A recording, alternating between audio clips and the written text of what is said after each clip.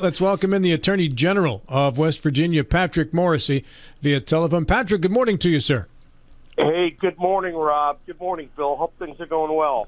Very well. Before we get into the serious interview, Pat, I hope you realize you have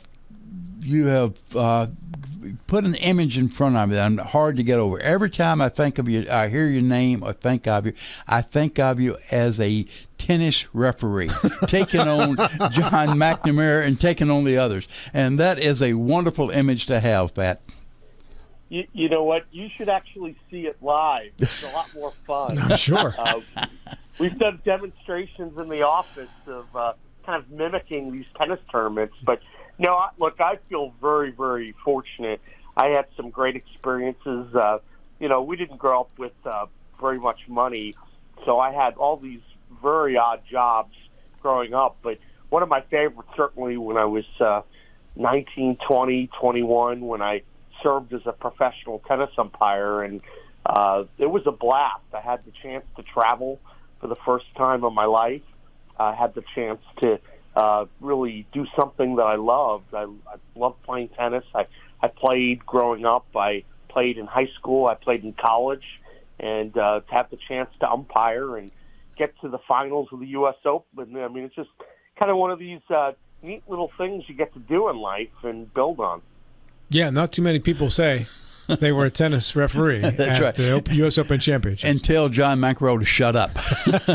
Well, once again, I think the best part is that I can look back and say, hey, that was great preparation for politics, because I got used to getting screamed out of stadiums, So Sure. You get used to the boopers. And you get a very high chair, too, so you have a great view of everything that's going on there, too. Absolutely. Yeah. Hey, Patrick, explain to me what the statement, "Don't settle for second best, big news is coming," means.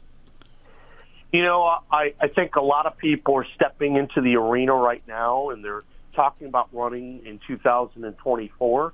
And I want folks to know that I am seriously evaluating what office I will be pursuing. I've been principally looking at whether I should run for a governor or for U.S. Senate. And so I think a lot of people are stepping out at such an early clip. We just want folks to know that the person with the best record of fighting and winning for West Virginia is still doing his day job in the AG's office.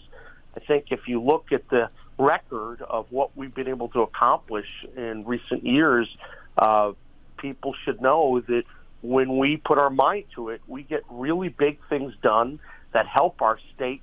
And whether we're talking about successfully defending the Hope Scholarship, having the the top-rated per capita opioid settlements in the nation, having a settlement agreement with the counties and cities. Think about this. For the first time ever, every one of the counties in the state of West Virginia, in the state, have a plan for how to deal with the critical issue of the day, and that's the opioid epidemic. And this is just incredibly important for the future of our state, for our workforce, taking on the federal government and their overreach and winning one of the biggest separation of powers cases in a long time, heading up and winning the Waters United States case.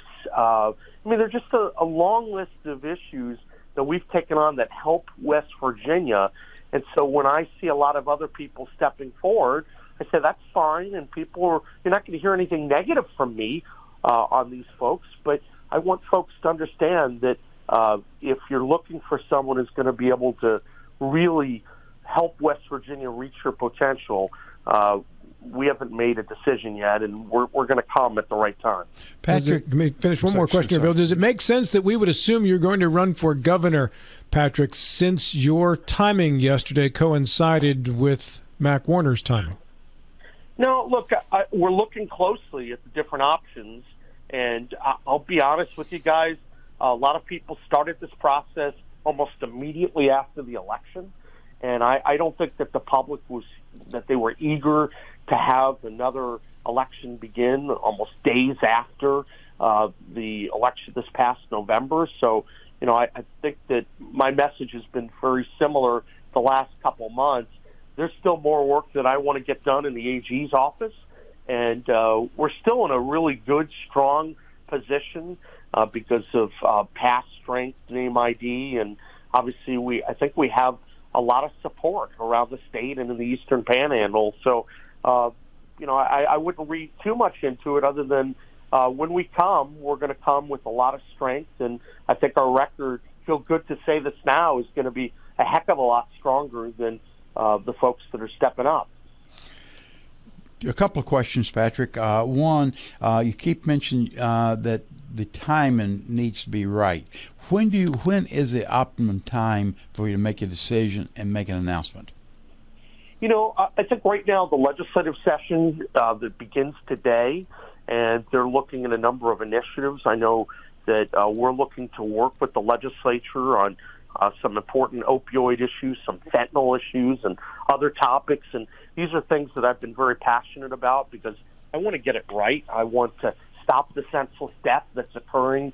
Fentanyl, certainly, from what's happening at the border, and opioids, to set up a structure that I think is going to make a big difference over the next few decades for people. So I'd like to move and to get that through. Now, does that mean that we'll make an announcement after the session? Will it be sometime in February or March?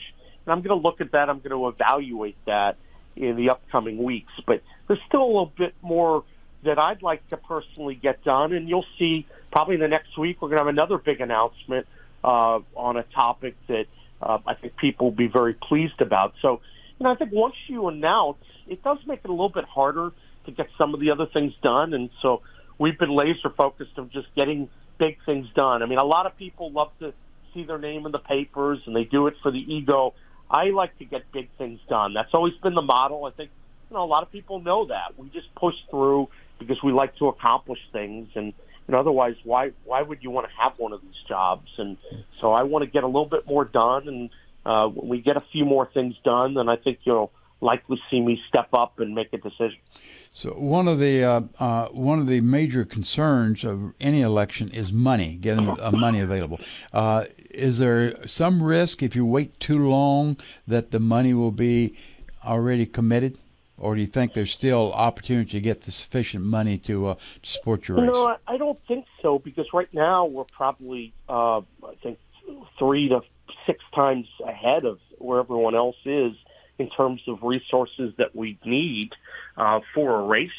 So, if you look at some of the people that are running, I know that a lot of them are trying to lock some folks down, but I think we've had a good base of support.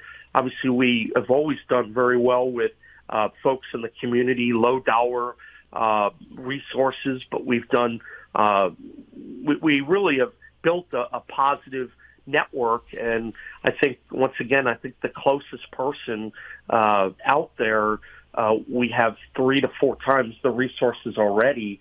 And I think we're going to be in a pretty good position, and we're going to keep building on that. And I think the right people will provide us with an opportunity, because, once again, if people want to get big things done, they know that they have to turn to a particular place. And I feel pretty good about the fact that there are a lot of people that are going to want to support someone with this type of record, and also someone who will come in who will be one of the favorites to win. You've said you're deciding between running for governor or running for the Senate. What criteria are you using, or is there one or two major points will be the tipping for your decision? I think the biggest thing is, how can you contribute best to help the people of our state?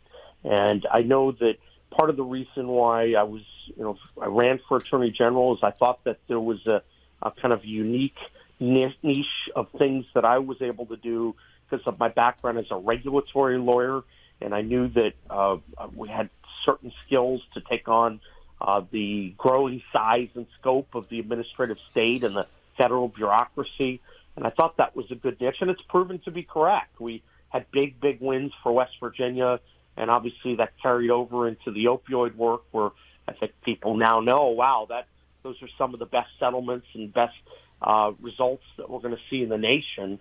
So I'm looking at the nature of the problems, the challenges that face West Virginia, And I do think that my background would fit very, very well in either one of those particular posts. But, I'm giving a lot of thought to it because you want to make sure that at the end of the day, this is for West Virginia citizens. And, certainly it's not something you do for the money. It's something you do to make sure that you're going to help our state get through some of the really big challenges that it faces.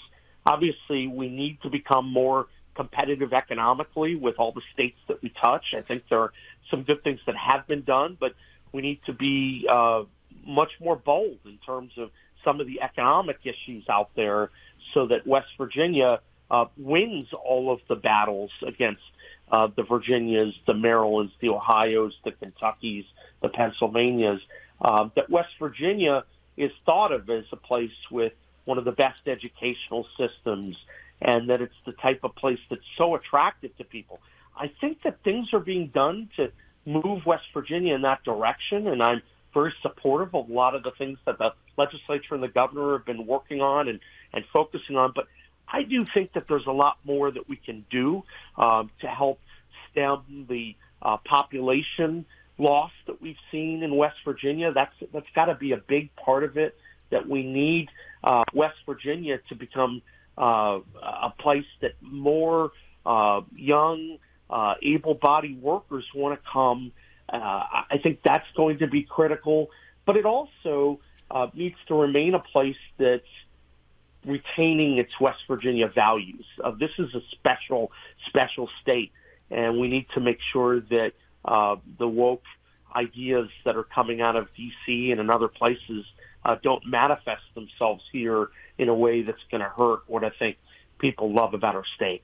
Patrick, there's on the governor's side, there's at least 4, 5, 6 people that have already declared or anticipate they'll declare. On the Senate side, only Congressman Mooney has declared. Would you have a preference to run in a crowded field or on just against a single opponent? Or does it make any difference? We're just taking a look at all those issues, and so right now I think it'd be premature to say which direction we're moving in, but I will say this: people should take a look and see, one, this is what we're getting done in the upcoming weeks and months ahead in terms of our day job. I mean, that's the thing. A lot of people step up and then you say, well, what have you done in office? And what kind of credibility do you have that you can go to voters to say, I should be promoted to the next position? I don't want people to ever even have that question, that they just absolutely instinctively know, wow, this guy goes in and he kills it every day, and whatever the issue, he's going to do it to the best of his ability, and it's going to be a really high-quality product, and we're going to rack out a number of wins. So that's what I'm focusing on right now, and not going to get into all the details about campaign strategy or choices right now. And I think there are fine people that always consider running, and that's why you're not hearing me talk negatively about, any candidate. But I do think that we want to make sure that people know, wow, this record is something that is just very different than what we normally see from someone seeking public office. While we have the opportunity, let's switch back to your current job as Attorney General. You put out a warning about post-holiday employment scams. What's up with that? Absolutely. So you guys know that scammers come out all year round, but they also come out during particular times when the opportunity to steal from people is at its highest. And a lot of times people, after the holidays, they're looking for employment opportunities. And so when we hear that, we know that there are people out there that are trying to rip folks off. They might suggest that as you're looking for employment, you have to put some money up front in order to get the right type of opportunity. There may be promises of work-at-home positions, but there's really not a meaningful opportunity behind that. So we wanted to put together some tips in terms of what people may want to look at in order to make sure that the job opportunity they're pursuing is actually legitimate, and using extra caution when you're looking at job ads and making sure that the job is what they're saying it is.